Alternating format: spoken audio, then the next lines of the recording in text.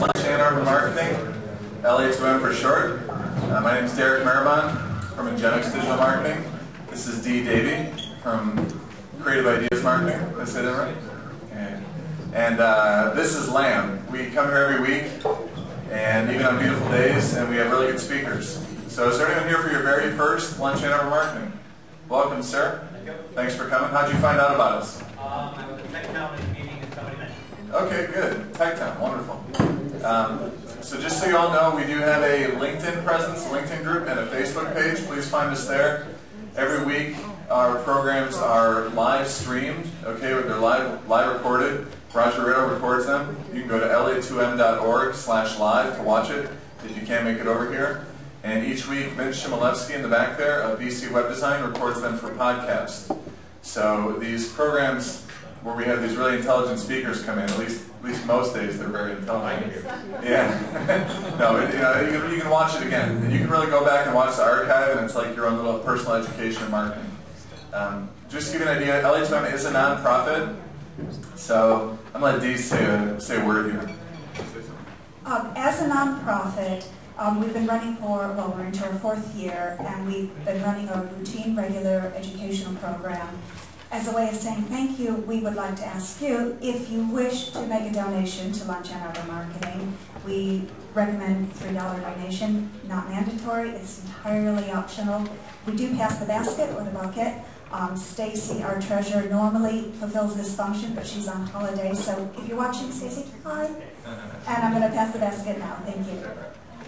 Great, thanks, Dee. And just to give you an idea of format, our speaker will talk for approximately 30 minutes. There will be time for Q&A. Make sure you ask some really hard questions today, because Sean Hickey's here. And then we like to go around the room and introduce ourselves. So you will get a chance to say who you are, what you do, and if there's any way we can help you. We like to be brief during that introduction just because we like to get around the whole room. So without further ado, our speaker today is someone I've actually known for a long time, Sean Hickey of PWB Marketing. You're the president there, CEO? COO? Yeah, sounds right. Okay, he's the COO of PWB. EIEIO. EIEIO. Okay, there we go. Yeah. That's a big deal. That's a BFD. Okay, so anyways, this guy rocks, and he's going to enlighten you, so let's give him a warm round of applause for Sean Hickey. Okay, so I'm going to start with a disclaimer portion of our program. You've had a bunch of smart speakers, and now you got me. And we're going to find out if I'm smart enough to handle a microphone, a water glass, a laptop, and what's going on up there. This is a presentation I've given to a few other groups. I reworked some stuff just for you today, so we'll see how it works. As Derek mentioned, I'm Chief Operating Officer of PWB Marketing. Actually, PWB Marketing Communications when you want the full mouthful. We are principally a B2B and what we call targeted consumer agency. Full service, online, offline, all that stuff. So I can go on and on about what we are, but let's talk demand generation. But first I want to talk about fishing, because I do that a lot. I got a problem with it, actually. So anybody here actively do any fishing these days? Okay, did you ever fish as a kid? All right, so we'll talk a little bit about it. So what do you think is the best place to go fishing? These are a few options. These are a few of my favorites. The Pure Marquette River, the Manistee River in the northern lower, the Black River in the eastern UP, Lake Michigan, Lake Superior. Anybody else got any favorites? Huron River for smallmouth. Okay, I do a little of that too. What's the best way to catch fish? What do you think? Is it that box of flies and snow? Dynamite. Some hardware. Dynamite's good. Shotgun's nice. Only in season. Is there a better season to fish? You like going in the spring? Summer maybe when it's warm, fall when the salmon are up there doing their thing and everybody's looking for the free meal behind them. Maybe the winter when nobody else is out there, that's my favorite time. Well, the answer is it depends. All those fish were caught on lots of different waters, all kinds of different times of year, on all the stuff you saw. So everything from my buddy Paul's little teeny tiny trout that was about that big and I had to put him in the presentation, up to my monster brown from last December. What we're going to talk a little bit about today is demand generation. And demand generation is all I like fishing. You got to use the right tactics. You got to have a plan. You got to have flawless or at least pretty good execution. You got to have some patience. A little bit of luck probably helps in there too. And most importantly, you need to adapt to your unique situation. So today we're going to talk specifically about what do I mean when I say demand generation, a little bit about how it works, some of the pitfalls that you can run into. I'll give you a few case studies to kind of show you how it's done, and then you can ask questions and hopefully stump me. That's our goal today. Demand generation is a funny term. Got real popular the last couple of years. You've probably seen it in BB and all the other marketing magazines. And what's interesting for us is as an agency, we got asked to pitch a client's demand generation business. And we kind of went, oh, what's that? This was a couple of years ago. And we looked around and we went, oh, that's what we always did. It just has a name now. Demand generation is marketing integrated and aligned with sales. And we're going to talk a lot about what that means. And to give you a little bit of my background, I'm a third-generation salesperson. My grandfather sold radio and TV advertising for Mr. Booth of Booth newspapers in Detroit in the 50s. And I've seen way too many marketing programs that go out there that don't really tie off with sales in any way. And that's something that I've spent a lot of time in my career trying to change among marketing folks. But demand generation, more than anything, is a philosophy.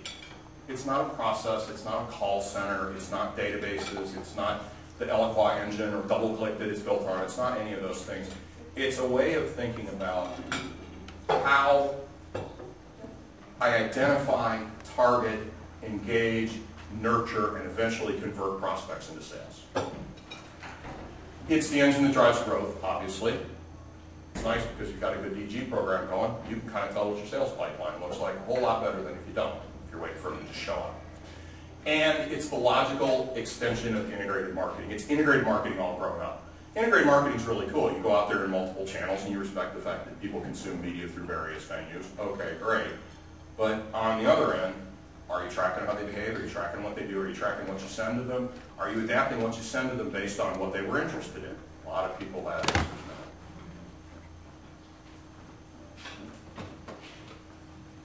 Once upon a time, marketing and sales were discrete activities. There was the marketing department over here and the sales department over here. My first job out of grad school, I worked for a guy, and he said, if I go on a sales call and they buy something, that's sales. And if they don't, it's marketing. Spent my whole career trying to live that down. Obviously, sales guy. What's changed is marketing almost forms the beachhead. Marketing may be the first time that a customer experiences our brand or our company. And in today's market, marketing is doing a lot of things that used to be sales or even inside sales job. So marketing's really warming them up. So as marketing gets less involved as we go through the process, sales gets more involved. So there's kind of there's sort of a handoff, but it's really more of a transition rather than in the olden days of, well, okay, that's marketing, we're done now. Demand generation is built on the premise that there are three answers in sales. Yes, no, and not now. Demand generation is for not now. And I'd be willing to bet in most selling situations, not now is the most common prospect. Yes, okay, easy, close them, get them a purchase order, let's go. No, you ran over my dog last week, so I'll never ever buy anything from you again. Okay, cool, on to the next client. And not now. I'm not ready to buy, I don't have budget, I'm not convinced of the need, any of a variety of things. Those are the folks we want to work on. And what we want to do is we want to advance the good prospects and we want to eliminate or grow the weak ones. If we're selling enterprise software, we want to weed the students out of there because we're probably not going to sell them anything. But you know, that person who says, well, I don't have budget yet this year, but they may have budget next year. And we want to make sure that next year when they have budget and they go, well, who should I talk to? Make sure it's you. So the idea is you start off with a prospect and you run them through a series of communications, and we'll talk a little bit about what that could mean, with the goal of going towards a sale. And if you really did it right, repeat sales, they come back and buy more stuff from you. That's really cool. Or they go into a drip program until you can start advancing them through the cycle.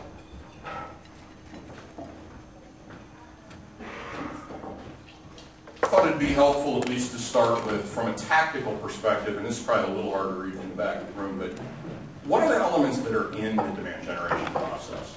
So from our end, it's things like strategy and sales alignment, target list construction, who am I trying to talk to? Content development, what am I trying to say to them? A creative platform, how am I doing that? Then you begin to outbound execute. Then you have to deal with things like response capture, nurturing and growth, and metrics evaluation. And this is a little tricky.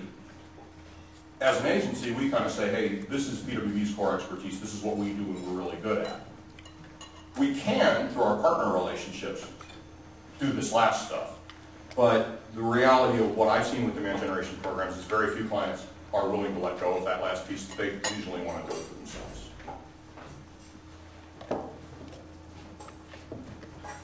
So we talked a little bit about sales and alignment. And I had a client before they started their demand generation program who went back at the end of the year, and they went through and they figured out that they had run 47 marketing initiatives during the previous year.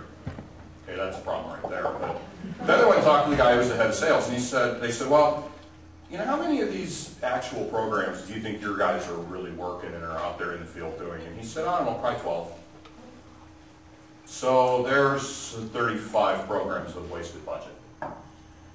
Demand generation programs need to align with your strategy. You can't generate demand if you don't know what kind of demand you want to generate. For example, we're working with a local healthcare business that actually we just got started with the kickoff today, and they said, we want demand generation. Okay, great.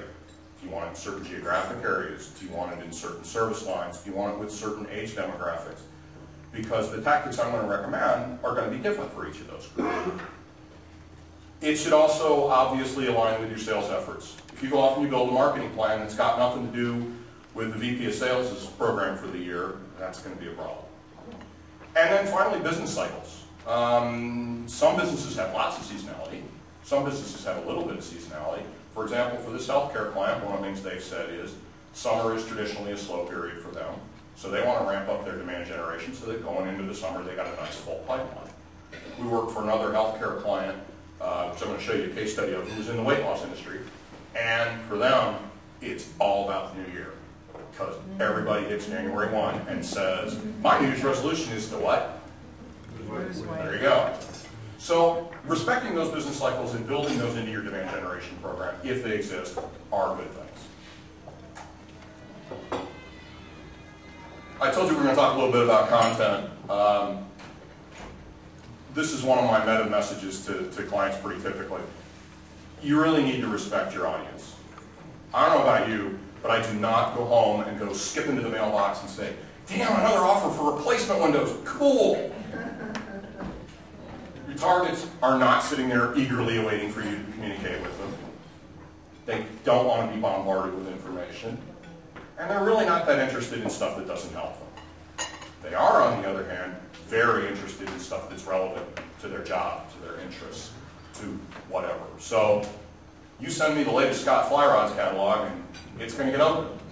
You send me an offer for replacement windows, I live in a 10-year-old house. That's not going to happen. So learning those things, respecting those things. We had one client who, for a while there, they were all about, we've got the economics down and we can produce postcards much cheaper. That's cool, they're easier to throw away. Recycle, sorry, I didn't know. All right. So I started my career in kind of the back end of marketing, call centers, databases, fulfillment, that kind of stuff. So I think of a lot of things, and I think of a lot of the new online tools and demand generation tools like a direct marketer. And in direct marketing, there were 3 really simple maxims: the list, the creative, and the offer. I don't know if you've heard of this cool new thing. It's called the internet. I think it's going to stick.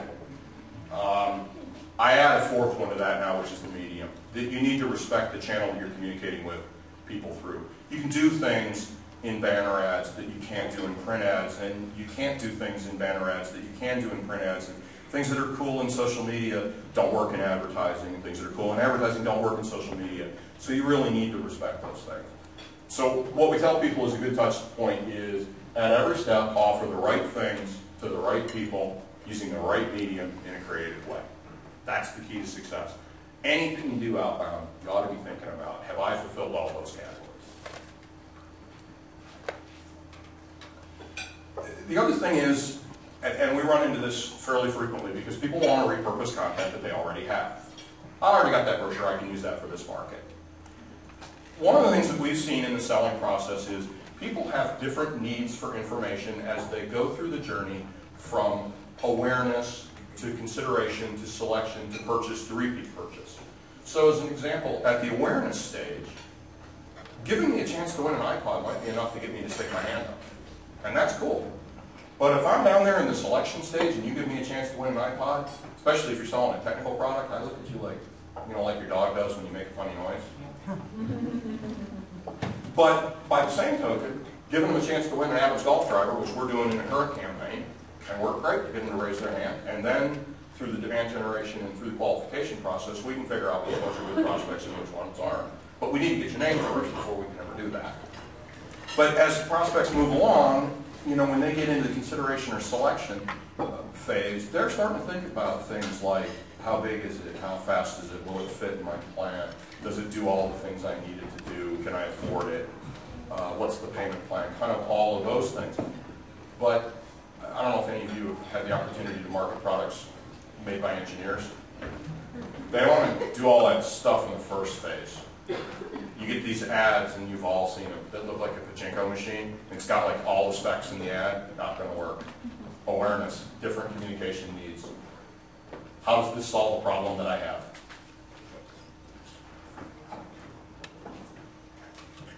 A little bit of talk about metrics, and I don't want to dwell on metrics too much because you could spend your entire life hanging out in DoubleClick and Omniture and everything. And the reality is the metrics that are meaningful are the metrics that are meaningful to your organization. So, for example, I work with one client where banner clicks and cost per click is all they're worried about right now. That's it. They want to optimize their media buy. Okay, great. That helps simplify the equation. But figure out up front, what am I going to want to measure? And then you can build your system around that to make sure that you're capturing things that enable you to measure that.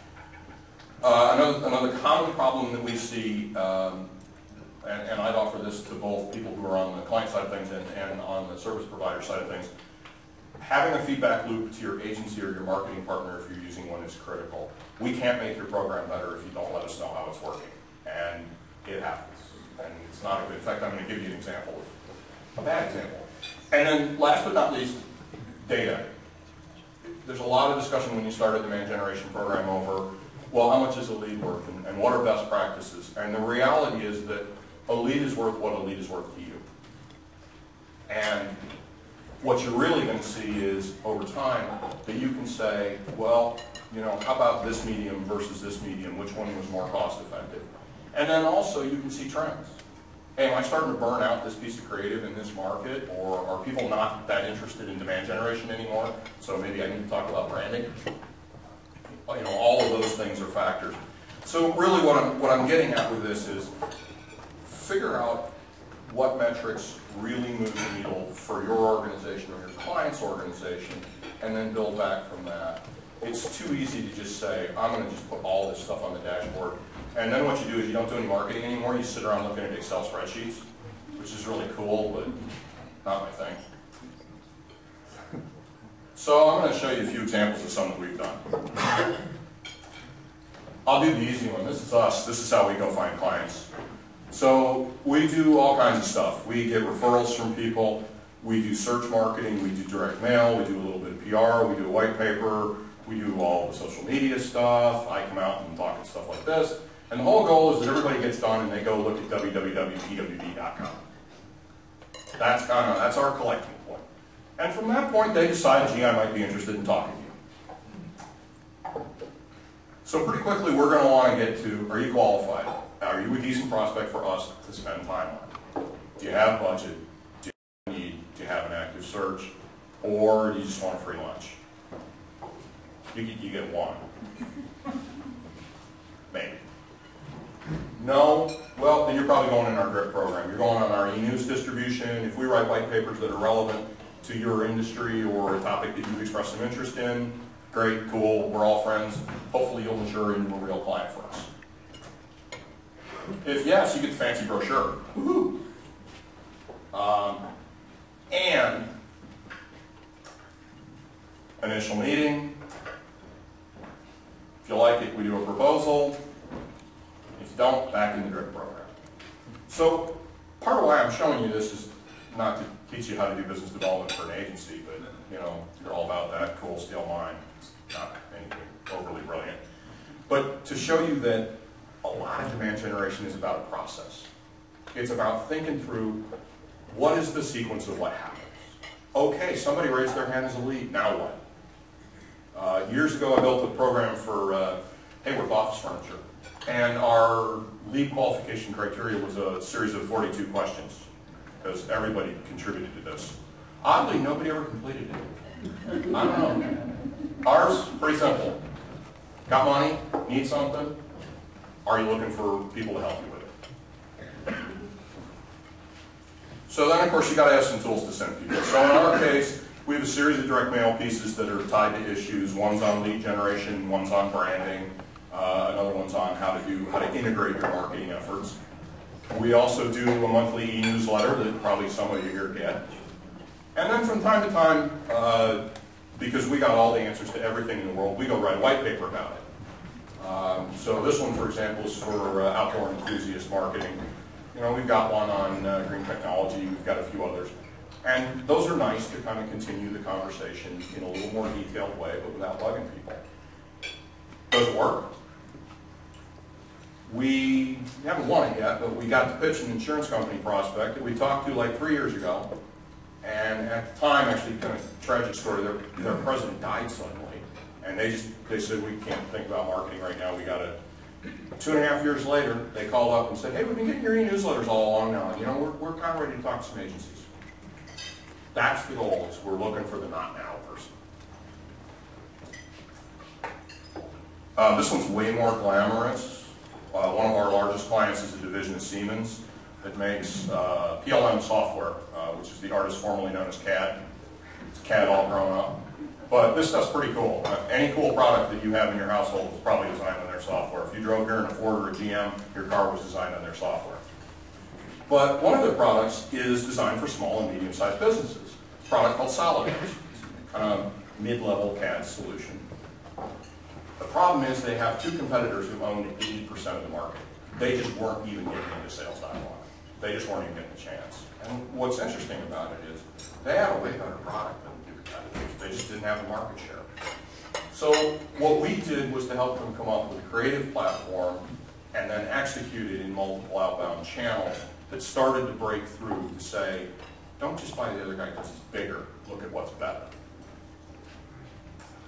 So we started with an original program, and this was kind of funny. When the client originally came to us, they said, you know, we have better technology, better support, and a better migration path for the future. And we'd like to test those three variables in a direct mail program.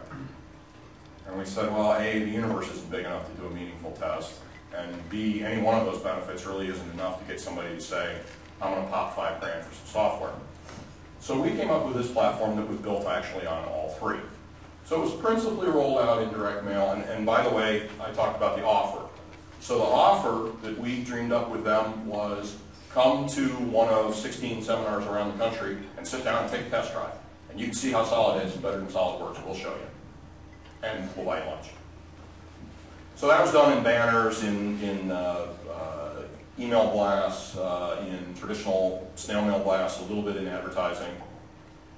Well, it worked so well that eventually we kind of stepped it up and said, no, you really should. We went out with the Dare to Compare message and another series of events. Well, this one I've actually got really good metrics for. So did it work? We nearly doubled the lead volume over the previous campaign. We generated attendance at 203 seminars, 191 test drives, 23 webcasts, over 36 What's New events, and we put over 6.4 million impressions in the market in about a 6-month period. Not bad. And not by spending excessively, because our competitors far outspend us. What worked? Good, solid positioning. The client trusted us. They let us come up with a position that delivered a competitive advantage. They integrated it and delivered it across multiple channels. Unfortunately, there are a few things that didn't work. Any of you in the service provider side of things got clients who have marketing ADD? Oh, shiny penny. Yep, this one really never got to run for long enough to really find out if it works. And that was one thing that I didn't put on the slide, but about the time that you or your client is just completely sick of your message, the marketplace has just almost started to notice it. And that was a problem with these guys. And then the other part was that legal got involved. If you've ever had the pleasant experience of working with a large company's legal department, you know. The other thing is, if you sell a product through an independent distribution channel, you can't always control the stupid stuff they'll do. Like that. This was one of our resellers in the UK. They took the Dare to Compare platform in, well, a little different direction. We love Clucky. Clucky's an in-house agency joke now. We like that they took the Dare to Compare idea, but yeah. But this is a worthwhile thing to talk about because I think probably a lot of you, and I notice a lot of people in Ann Arbor are in situations where you sell through an independent channel. It may be an insurance company who sells through agents. It may be a manufacturer who has to sell through manufacturers' reps.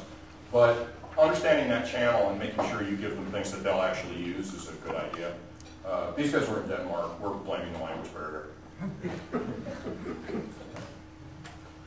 BTC, this is an old one because these guys aren't even called BTC anymore. They're now called Barracks Clinics, not our idea.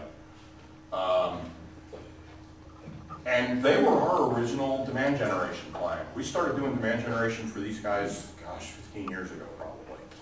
And they had a machine. They were the nation's leading provider of surgical weight loss solutions. So this is it's the folks over in IMSI, actually.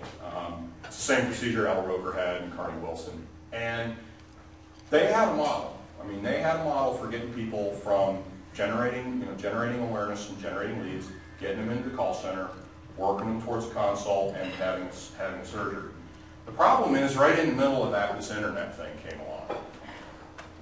And the internet was target-made for weight loss surgery. Because it's an anonymous way for people to raise their hands and say, I'd like to lose some weight. There's a lot of stigma associated with it.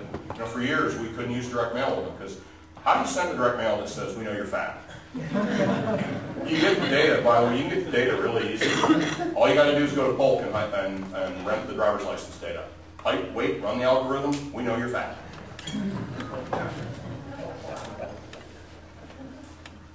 So we built them a customizable online tool.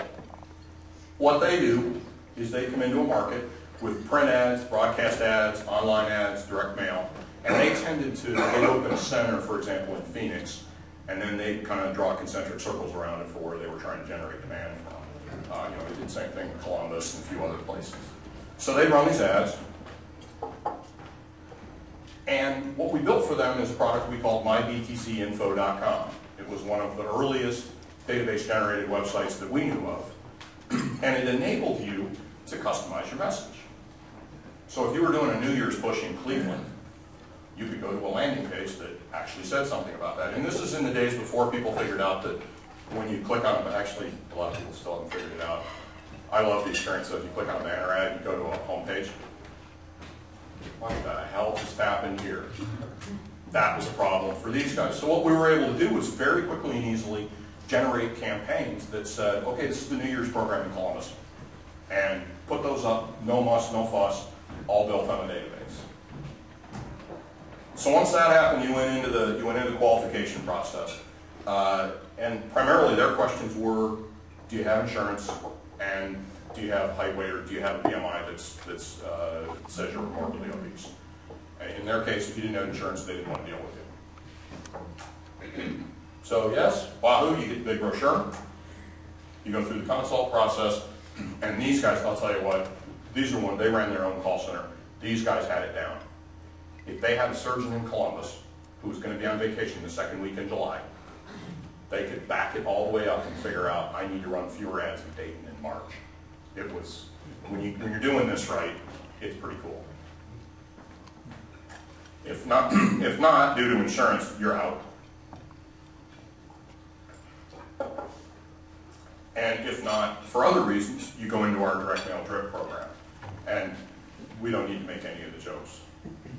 We already made them all. What we found with them was this enabled us to integrate lots and lots of different types of creative, from banner ads, print ads, other online ads, e-newsletters, and very easily have people go to a very targeted landing page that talk to the message that brought them there in the first place. So the results were a few things. One, they were able to get in market with regional and issue-focused campaigns very quickly. Two, obviously, the ability to deliver messages that, again, help people walk through the process.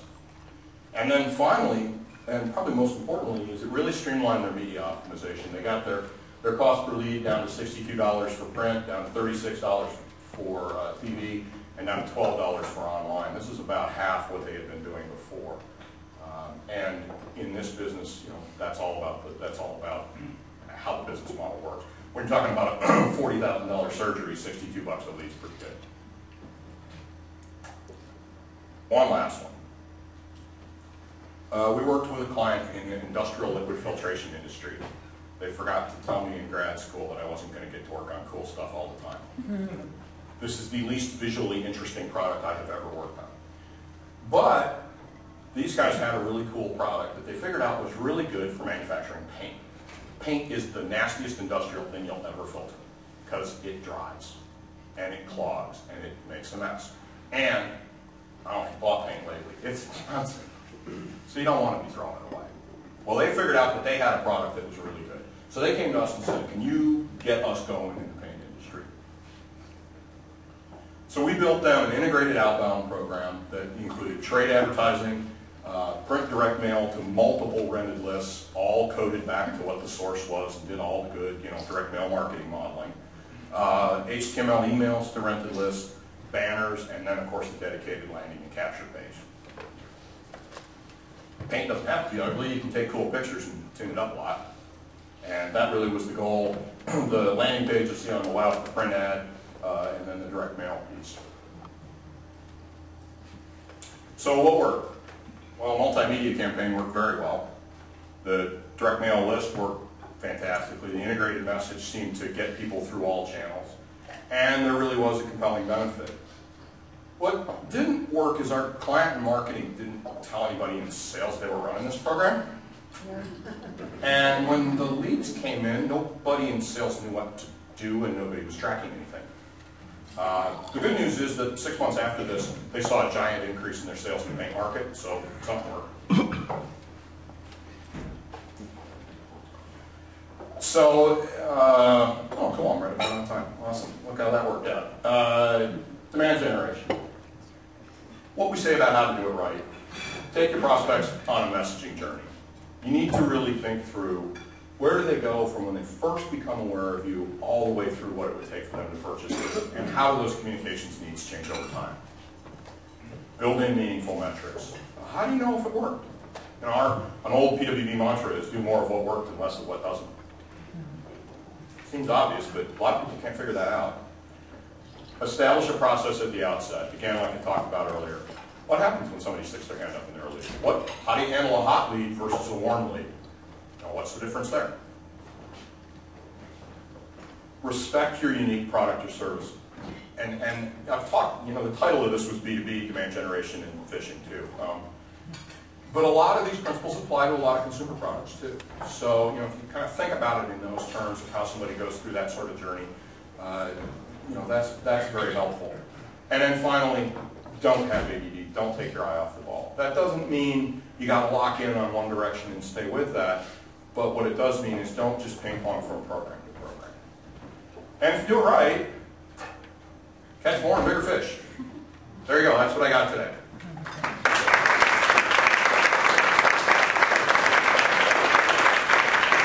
So questions, comments, random heckling. Chad said he was going to heckle, so that's cool.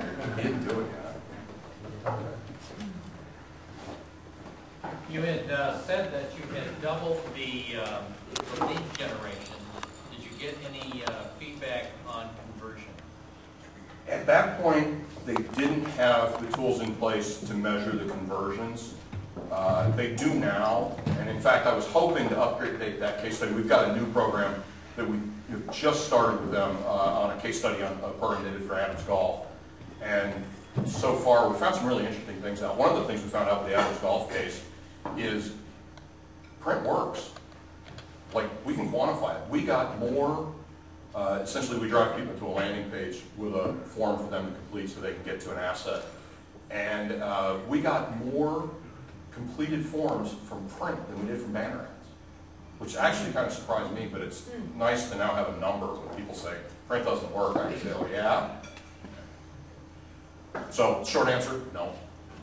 Do you have any ability to distinguish unique hits on the 6.4 million number you used earlier? Again, not really. One of the things that we're finding about demand generation programs is you'll learn a lot about your infrastructure. You'll learn a lot about where you don't have the tools in place to capture information. We're in the midst of, with the Siemens division, we're probably really 6 months into the thick of it, of a much more robust demand generation system. And it's cool. I mean, we're learning some really neat things, and it's changing our creative approaches and our strategies. But one of the biggest things that we're learning, and I've seen this with a lot of other clients, is you find out where the holes are in the system. Earlier you talked about how there's 3 responses, yes, no, and not now. And the not now kind of broke into, I don't have a budget, and the other one being, I don't need it, or I don't think I need it. Could you say a little bit about your philosophy in approaching like a product that has that, you know, there might be targeting people who your client thinks that they don't think they need the product, but that's their challenge. Well, you know what I mean? Yeah, that's actually, as an agency, that's a challenge we face pretty frequently. Because, for example, you may have a solution for a category that didn't even exist. The Siemens guys sell a product called digital manufacturing. It's kind of like CAD for manufacturing. You can build your factory digitally, simulate workflow, everything, to optimize it. And the reality is that most manufacturing organizations don't even know they need it. So really what that means is that really leans back on your grip cycle. That means if they don't understand it, you've got to help them understand it. You've got to help them understand, look, I know you're doing this in 22 Excel spreadsheets right now, but there's a way better way. You know, I worked with a client in the plastics industry years ago, and their biggest competition was legal pads. My client was a data statistical process control company, and what they did was collected data from your manufacturing organization to help you optimize workflow.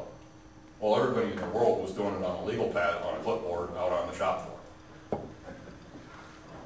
So that would be a good approach when you're sort of, in a way, trying to educate. Yeah, evangelizing is kind of what we call it, yeah. So you might start more with money to grip than other. For us, in a lot of cases, at the awareness phase, it really goes back to figuring out what is the pain point. How do you come up with something where they go, yeah, I got that problem. I hate when that happens. And then you can start to engage them in a dialogue of, oh, would you like to not have that problem? You know, it's the, what is it, Dale Carnegie? If there was a way. I had a question on databases. You know, when you go out and purchase a database for business to business, you know, I've had the philosophy of, you know, title slugging because people change positions so often. And sometimes it's maybe better to leave the previous person's name on it, knowing that it'll go to their successor and they'll respond to it. What's your thoughts on that? I heard a statistic once that business-to-business databases go stale at a rate of 1% a week. Right. If that number's even half true, that just terrifies me. I think that might be a little aggressive, but you know, downsizing, mergers, consolidation, it might be. I would say in that situation, databases are all about hygiene. They are all about how much is the owner of the database investing in keeping that database current. So that's really where I suggest that people do their due diligence, is they go to the organizations that are really good at it. Until recently, until Reed kind of blew up, if you were in business to business, the DM2 division of Reed was awesome. Because Reed publishes a bunch of magazines that are all audited, and once a year, they got to contact everybody and make sure they're still there. Those are a good source. I'm generally a big fan of magazines or other audited advertising vehicles lists because by law, to qualify for the audit, they got to update their circulation and they have to invest in it. So it really, at the end of the day, I think for me it goes back to asking that list holder, well, okay, how do you qualify your list? There are other vehicles too, though. You know, some of the new things, some of the stuff that's going on with LinkedIn, the advertising you can do on LinkedIn, it's almost direct mail.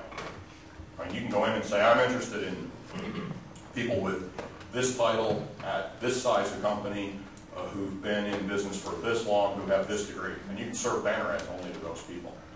That's kind of a cool new use of the medium. It's not cheap, but it's cheap on a cost per thousand basis. But we're doing an experiment right now, and I think the initial experiment was $25,000 for 2 weeks. That's a lot of money. Others? Nobody stumped me yet. Come on, no heckling. Jeez, you're too nice. Okay, well. What kind of bait did you use to catch that one? That one? That's caught on an egg fly.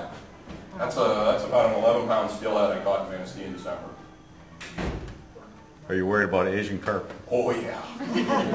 Yeah, I got a bunch of buddies who are fly fishing guides, and I was out with one of them actually the day I caught this fish, and I said, you know, John, you better stop all this steelhead and trout crap, and you better get your Asian carp program dialed in. The problem is that Asian carp don't eat fly, they don't eat stuff that other fish do, they're filter feeders. So you just got to jump in like those rednecks with the catfish down south. There's not a phenomenon I don't really understand. Saw one other hand float around there. All right. Thanks for coming out. Give a big round of applause.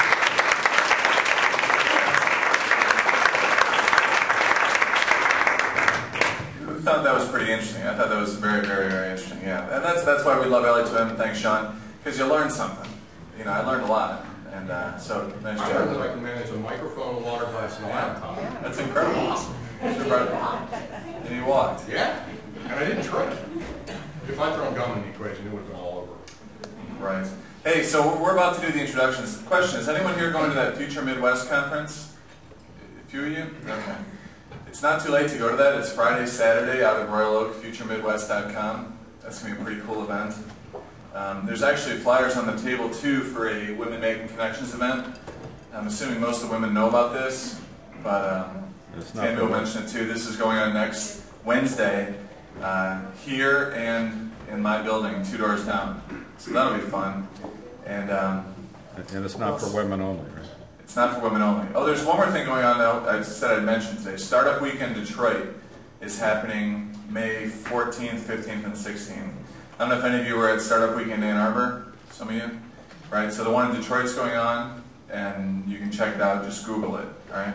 So now we kind of go around the room, you know, give us your name, your company, and briefly if we can help you with anything, and then pass the mic to a friend. And we'll start with Don Klein.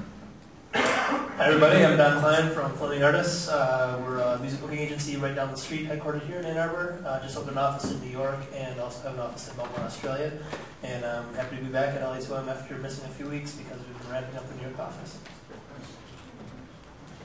Hi, Joel Bergen. I do internet marketing, consulting for small businesses. I've put that kind of on the side burner for a while with the latest project of mine called dishfish.net, which helps businesses get warmly referred customers from the nonprofit organizations and school groups and such that where they know each other.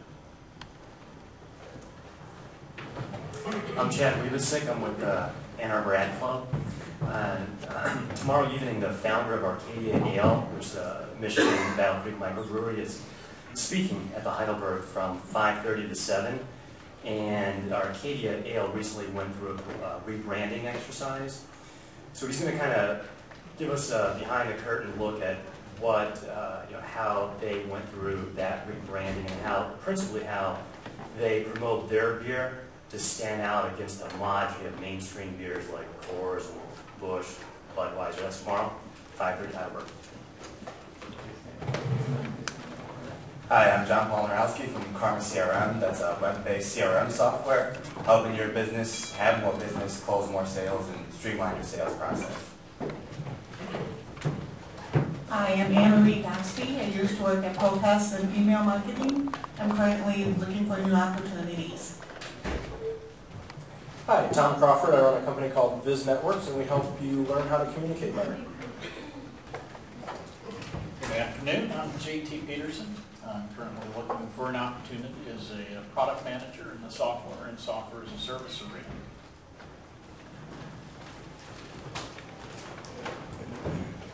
Hi, I'm Jane Delancey, Delancey Design, and we work with making you look good, whether it's in print or on the web.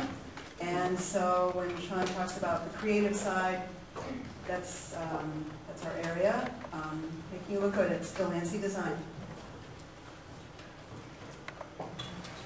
Hi, I'm Krishna Malia with Batteries Class. This topic interested me, so I thought I'd come in. Hi, I'm Sally Brant-Harris, and I'm a business leader with a finance and accounting competency, and I have a consulting firm where I offer services to growing companies to help you plan and structure your growth. So I'm looking for new clients. Hi, my name is Joey Sylvian. I have a company called Social Orgs. I do social media and marketing. I'm Dave DeWitt from Advanced Marketing Partners in Livonia. We're a print company that is migrating into the marketing arena and adding value to our customers. Hi, I'm Tammy Burgess with Women Making Connections, and I just would like to repeat what Derek said. We'd like to invite everyone to join us next Wednesday. 3:30, we're talking here, cracking the connection code, and then 4 to 7 is a networking event at the 2 locations. So, womenmakingconnections.com. Thanks. I'm Benji Ben Baruch. I do advanced analytics. I help you turn your data into information, use your data strategically, and help build analytic capabilities. Hi, I'm Kathy Szynski, a marketing consultant at RJ Conlin Marketing and Design. Hi, I'm Peter Clay, Director of Business Development at Parrish Advertising and Design, just a few blocks over. Hi, I'm Steve Califf, and I provide CFO consulting services to early stage companies. So examples would be interim or part-time CFO, building financial models, fundraising help, and a business advisor. Thanks. Hi, I'm Jackie Litterst. I'm an account executive with MLive.com. It's my job to bring in revenue to the Ann Arbor office across the east side of the state of Michigan. What I liked today was Sean spoke my language 100%, and I know exactly where he's coming from. I have 5 years on the agency side, so I work with small to large clients who are looking to tap into the digital world and figure out how to spend their money wisely, whether it be on MLive or across an ad network or search engine marketing. So I really help to consult and not just sell them something. I want something to work for them and build a bigger partnership. And whether they're in that drip stage or not, I'll wait for them and try to mold them into the right mind frame of online marketing. So Jackie Litterst, MLive.com. I'm Roger Rail. I help people with their information infrastructure, and I record various things. By the way, next Tuesday is this month's A2 New Tech at the Law Auditorium at the Business School. And that'll also be streamed live and recorded, but it's always good to go in person to watch 4 or 5 startups talk about their business plans, and you can ask them questions and stump them. I'm also teaching a couple courses on Google Earth in May and June, one for lay people and citizen advocates, and then one for educators and teachers, how to use Google Earth in their classroom. So there's so many uses that people don't understand. You can use Google Earth for your businesses and for your family events and things like that. So check it out. It's at WCC on their continuing education. Thanks. Hi, I'm Anita Bitzel, and I have a company called Graphic Color Exhibits, and we help people have successful trade shows by helping to come up with a concept and design of a trade show booth that works with their message. Also counseling them to work the booth effectively and to do the things that they should be doing to achieve the best results.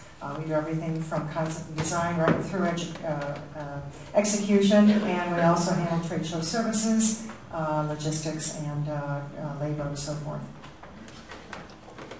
My name is Janice Milham with Milham Images, and my company helps businesses articulate the visual essence of their companies. So I help work with images and work with words to make a story for a company.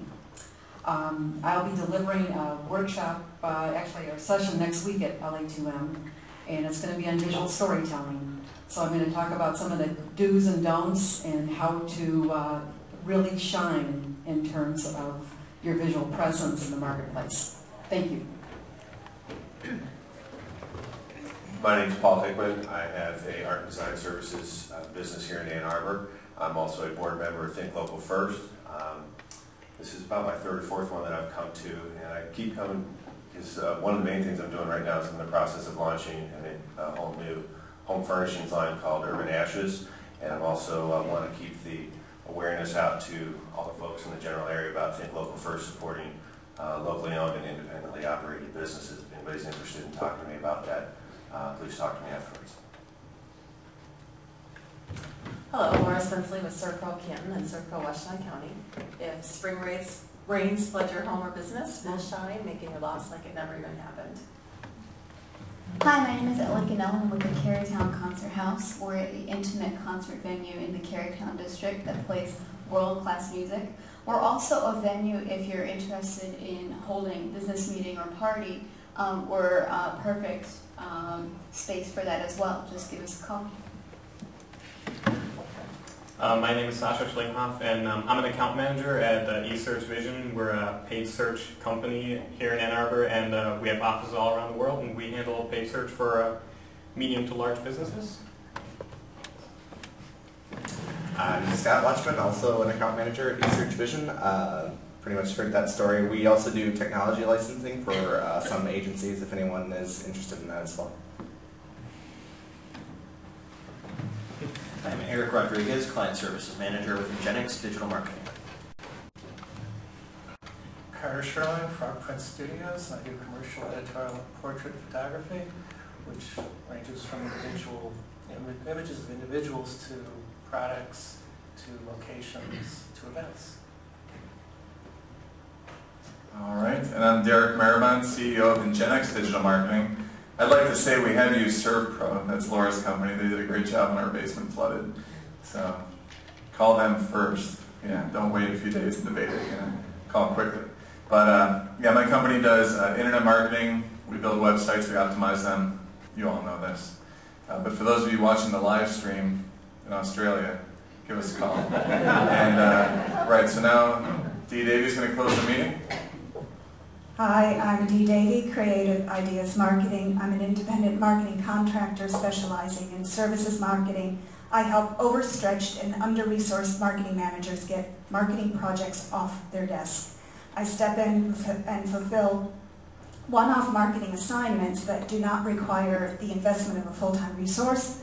I help development teams launch and create and launch new service products for revenue, and I help marketing agencies get under the skin of their clients, teasing out key messaging and identifying new opportunities for marketing assignments and business development. Dee Davy, Creative Ideas Marketing. I'm also the voice of Lunch Ann Arbor Marketing, and it's my pleasure to reiterate Janice Milham's introduction. She will be joining us next week, talking about telling your story visually. So join us at Lunch Ann Arbor Marketing, April 21st. See you then. Bye.